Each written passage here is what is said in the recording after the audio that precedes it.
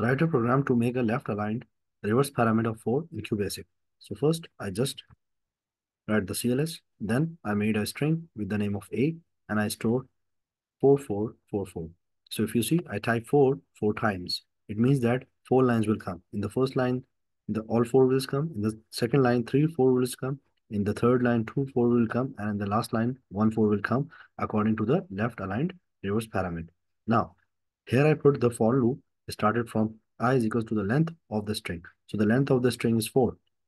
Total number of characters are 4. So the 4 to 1. So it means it is going in a reverse. So first started from 4 to 1. Now we will do -1 1 by 1. So 4 is 1. The condition is true. It will print left $as. So left $sign function is basically a function which will start reading the string from the left hand side.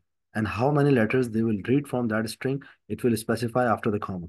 So here I specify I. The current value of the first loop is 4. So it will read from the left hand side and read all 4s. Now all 4 will print. Now next will take your cursor to the next line. After that, 4 minus 1, it becomes 3.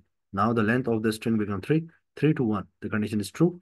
Now it will print left $sign A string.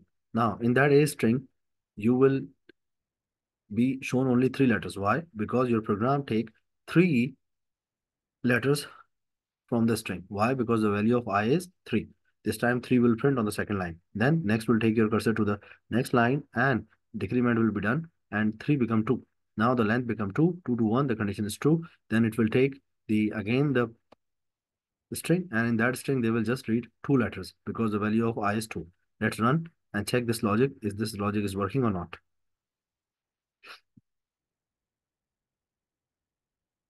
So yes, this logic is working perfectly.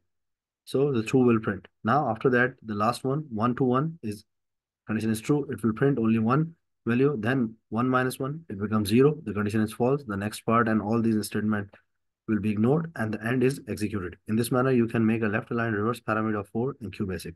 Or you can also make a you can make a user defined parameter of any number. You can take an input in this string from the user.